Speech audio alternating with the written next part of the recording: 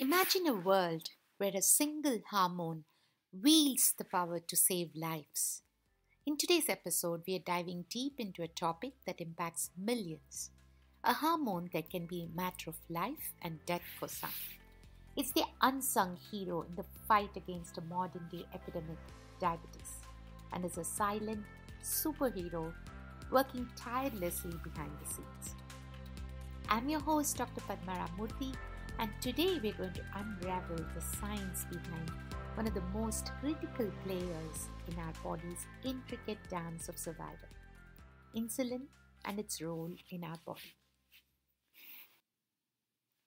Picture this: you've just indulged in a carb-loaded feast, rice, bread, potatoes, and more. As your body digests this culinary delight, it breaks down these carbohydrates into glucose, the primary fuel of our bodies. Think of glucose as the energy currency of your body. It's the end game for carbohydrates, fats, and proteins, all converging into this vital molecule, which is then converted into the ultimate energy currency, ATP, or the adenosine triphosphate. But here's where insulin takes the stage. Produced by the pancreas, it's like the conductor of a symphony orchestrating the utilization and storage of this precious molecule, which is glucose.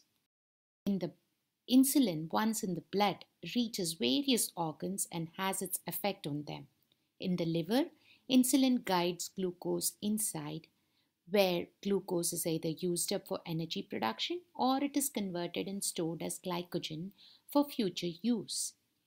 Insulin supercharges the process of this glucose transport across the cell membranes by more than 10. And the second region where the glucose gets used up is the muscles. Your muscles eagerly take in glucose and amino acids, using them to build functional protein and power your every move. Excess glucose in the muscle is also converted into glycogen. And let's not forget about the adipose tissue or the fat tissue, our body's long-term energy storage vault. Insulin encourages it to soak up excess glucose and fatty acids from the bloodstream, creating the triglycerides for long-term storage. On average, the postprandial, meaning your post-meal blood glucose, may rise up to 120 to 140 milligrams per deciliter. But thanks to insulin, it's brought back to normal within about 2 hours. The muscle claims roughly 70% of this glucose for its continuous energy needs. But what about when you are not eating? Well, that's when your body gets craving, and in the presence of another hormone released by our pancreas named glucagon, the liver taps into its glycogen reserves, breaks it down, and releases glucose into the bloodstream to maintain that steady blood sugar level. Another way to maintain that sugar level or the glucose level in our body while we are fasting is by another process called gluconeogenesis. Genesis meaning something new, where your body is manufacturing new glucose from non-carbohydrate sources like glycerol from triglycerides, that is fats, and the amino acid from the muscle protein. So these two are being used to create new glucose. It's like an ingenious glucose production factory, mainly happening in the liver. 90% of the gluconeogenesis occurs in the liver, but some also occurs in the kidney. Now, the average fasting blood glucose concentration is between 80 to 90 milligrams per deciliter. Even during prolonged fasting or starvation, your body doesn't abandon you. Fuel utilization shifts from glucose to ketones. Ketones are produced by the liver from the fatty acids.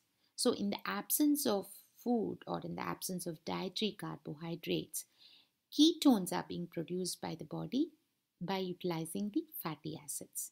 This metabolic switch or from glucose to ketones as the energy source helps in reducing the oxidative stress and inflammation in your body and has numerous other benefits too. So this is one of the benefits of prolonged fasting.